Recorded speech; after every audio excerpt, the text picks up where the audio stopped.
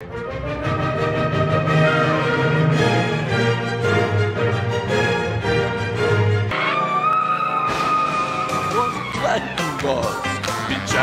party.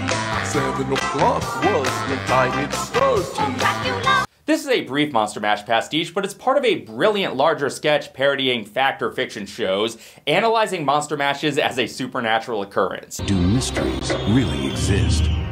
Some say maybe, others aren't so sure.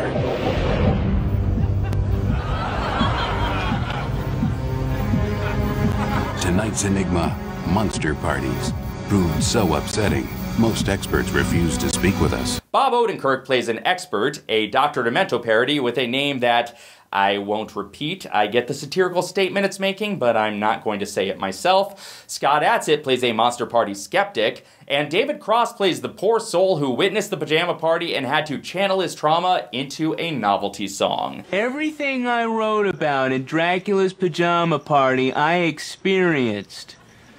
The plasma pizza, the blood balloon race, the